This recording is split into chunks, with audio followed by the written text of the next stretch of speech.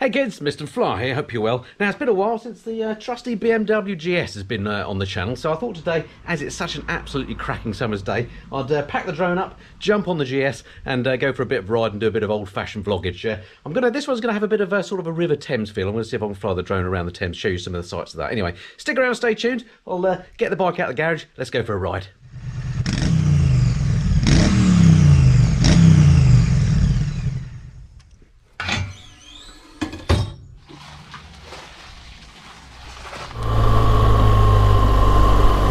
First white van of the day. Alright, well, what an absolutely gorgeous day, as I say. I'm recording this in the middle of June, flaming June as we call it here in the UK. And we have had a cracking summer this year. It's 29.5 degrees at the moment, looks centigrade, which that's one to let my Australian fans know. I often say that I'm out on a hot day and it might be like 18 or something, and I always get comments saying, oh, that's not a hot day, you want to come to Australia, it's 42 here. Anyway, in anyone's language, about 30 degrees centigrade is a hot day. And in fact, I think the last time I rode this bike in temperatures like that was almost exactly 2 years ago, when I was on my Norway trip. Yeah, if you've only recently joined the channel, do go and check that out. I rode this very bike up to the Arctic Circle, and I was just very, very jammy because I happened to get the best summer that we'd had for ages. And the best summer in Norway for absolutely ages. It was about 20 degrees by the time we got up to the Arctic Circle. It was incredible. We've just got to 30 degrees now, look, excellent.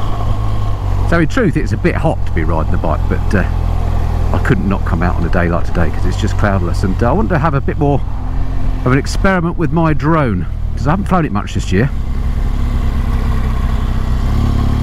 Now, one of the problems is I live in the busy southeast, and there's all sorts of places that you can't fly the drone. All the sort of places you'd want to do it, like National Trust places and what have you, you're not allowed to fly them. So not going to them, I was sort of racking my brains, where can I go and put the drone up and it might be some nice photography to be had. And I thought, hang on a minute, I'm often around various towns on the River Thames, places like Marlow and Henley and what have you. You often see those places when I do my bike reviews. I thought I'd go and see if I could find some good spots there and just give you a few aerial views on the drone. So that's the plan. So there's a loose sort of theme of the River Thames. First place I'm going is up to Maidenhead. You will have seen Maidenhead a lot in my videos, again, if you've been watching for a while, because that's where Barnstormer, the BMW dealer I use, is based. So I'll be passing there on the way up to the riverside, and then we'll see if we can get the drone up. So stick around and stay tuned on this absolutely glorious summer's day, and see you when we get close to Maidenhead.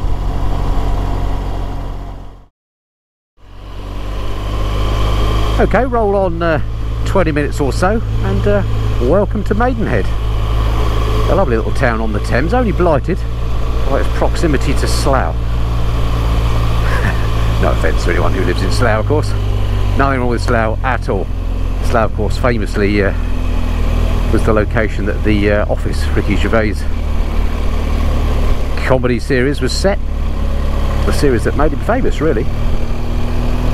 There's been loads of spin-offs since in various countries, but yeah, Slough is where that was made, and Slough is the next town on from Maidenhead. So for some reason Slough gets a bad rap, part because the name sounds horrible compared to Maidenhead, but it's perfectly alright there.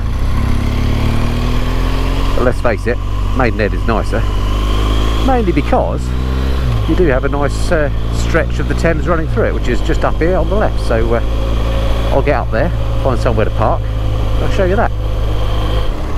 Okay, so coming up to the nice riverside bit up here, if you carry on straight over the bridge here at Maidenhead, that's you end up in Slough, as I say. This is the A4 that I'm on. Turning off though towards Cookham takes you down Maidenhead riverside. It's usually pretty busy down here. I don't know, in these COVID days, that doesn't look too bad at all. Got 2 boats out as well on the river. I'll see if I can find somewhere appropriate to put the bike and to launch the drone.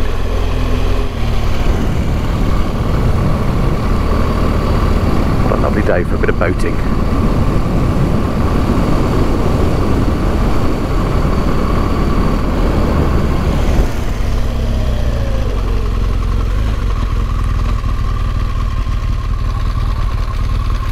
The reason why I can't park her on there, not going to be in the way of anyone, am I? Let's stick her on there.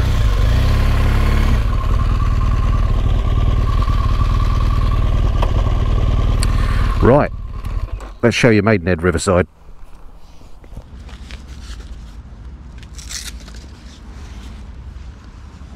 One of the things I often get asked is how do I go about securing my bike when I'm out and about on my travels. Well, this is one of the things I've started using. It's called a light lock. It's a brilliant bit of kit because it's really light and it's really secure. I did make a video all about my favourite security products. I'll put a link in the corner there. Go and check that out, and I'll put a link below to this as well because you can get a discount if you buy one of these through that link. So this little spot I've just parked in is called Riverside Gardens. It's a very handy little car park for just exploring the river. And the river is just here, literally. What I've got to do is find a place to launch that drone. So this is quite a lovely spot. It's known as Bolter's Lock. There's like an island and a few bridges off of it, and like a little ice cream parlour and places where you can go and sit down there. It really is a lovely spot if you're just coming to visit. Anyway, this looks like a likely place that I could possibly launch the drone. There's a little bit of open area here. It is a bit windy down here by the river, as well as very hot. But anyway, let's get it launched and we'll go and have a look at this new bridge.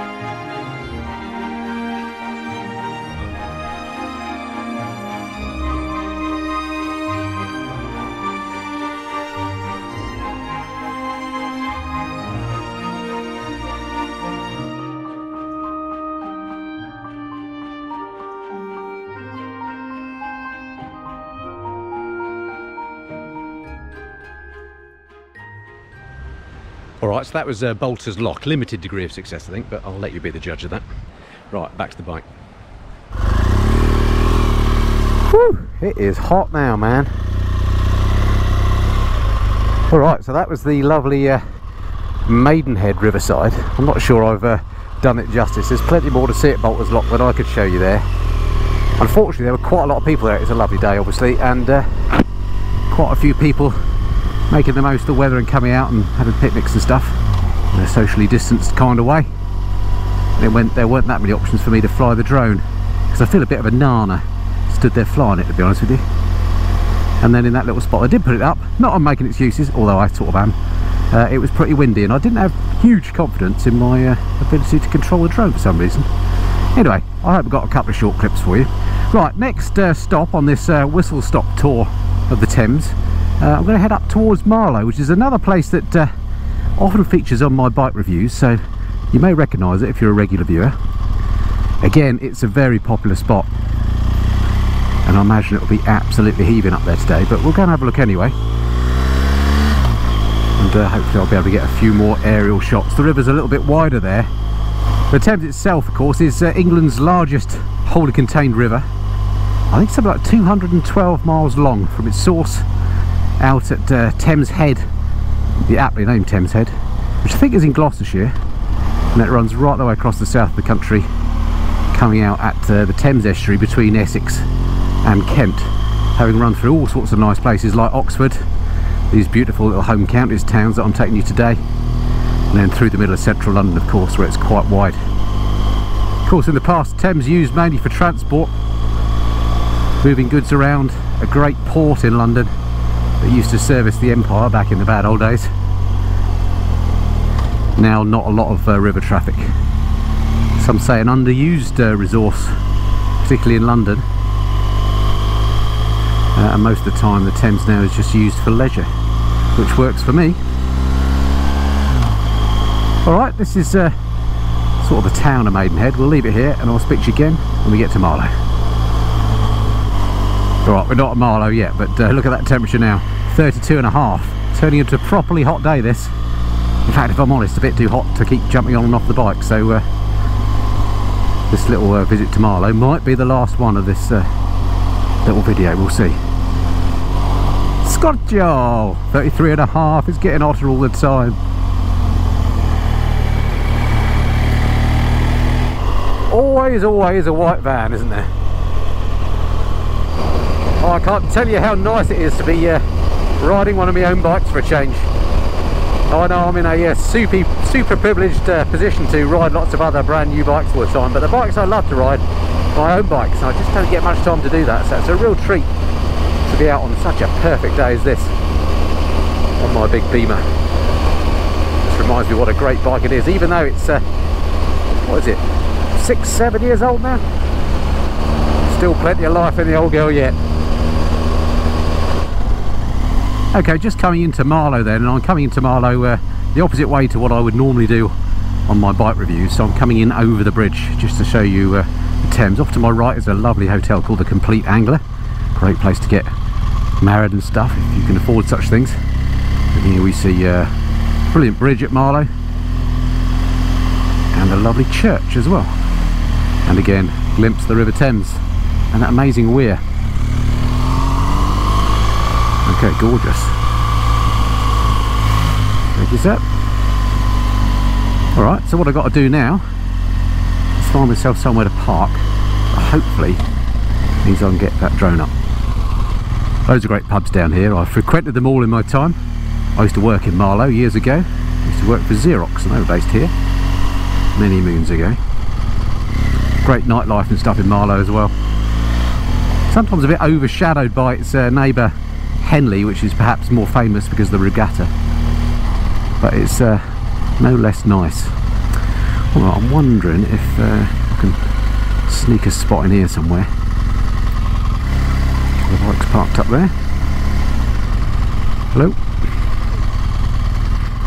Alright, I'm going to find a place to secrete my bike, hopefully without paying, and I'll see you shortly. Right, let's see what we can find.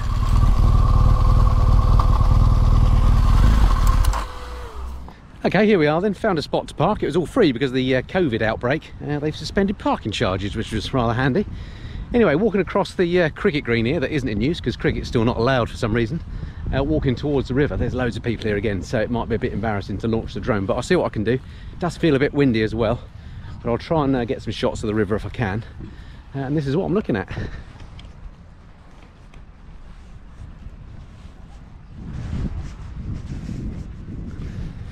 Of course, the GoPro makes everything look wide. It makes people look a long way away, so you're probably wondering what we're talking about, being embarrassed to film and fly the drone. But let me assure you, wandering along talking to a camera you're holding in your hand while people watch you is a bit of a funny thing to do. Right, let me find a spot, and hopefully next stuff you see will be the drone shots.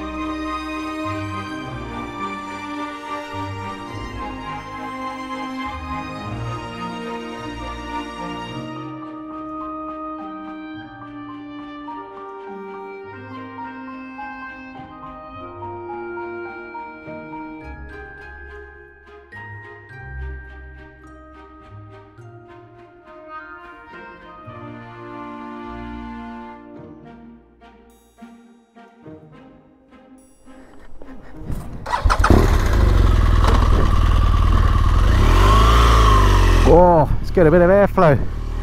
So that, folks, was some very hurried drone shots of Marlow. Apologies if they weren't up to my usual standard. Oops, going the wrong way here, never mind. But it was absolutely heaving in there and very hot, as you can see. Frankly, too hot to be lugging the bike and the camera around. So what I might do is come back and finish my little tour of Thames Towns on another day. Let's make this a two-parter. Another day, maybe in the winter, I'll come back and do some contrasting shots of other of my favourite towns here on the Thames. You'd never believe it is actually a Tuesday afternoon that I'm recording this, in the middle of June, when we're trying to get the economy back up and running again after the COVID outbreak. Just the number of people around, there's just nobody at work except me. Not like complaining, this is good work. I'll do a left here. Just wanted to show you down here, new road layout for social distancing. Ooh, interesting. How does that work then? So this is Marlow Town Centre.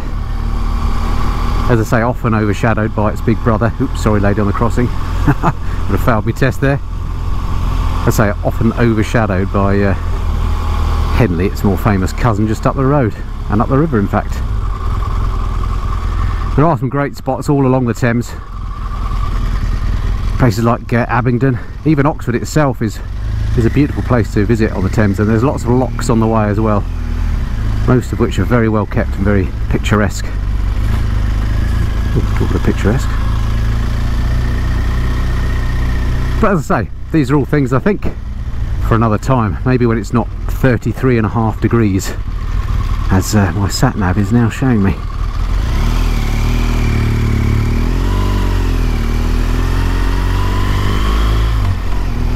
Some days are just made for lazing in the garden, having a beer and a barbecue. I think this is one of them, so I'm going to head back. Well, I hope you enjoyed that little video. Look forward to speaking to you again soon. Until then, this has been the Messenden Fly. Cheerio.